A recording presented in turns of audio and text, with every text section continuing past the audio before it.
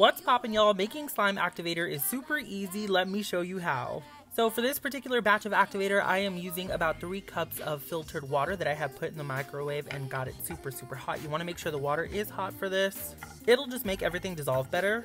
Now the normal ratio that people use is 1 cup of water to 1 teaspoon of borax powder, but you can literally do whatever you want. Just make sure to let this cool before you actually use it. Now, if you don't want to make this yourself and you live in a warmer climate where your slime tends to melt and you're planning on placing an order, you can actually order this in my shop starting today at 6 p.m. Central Standard Time.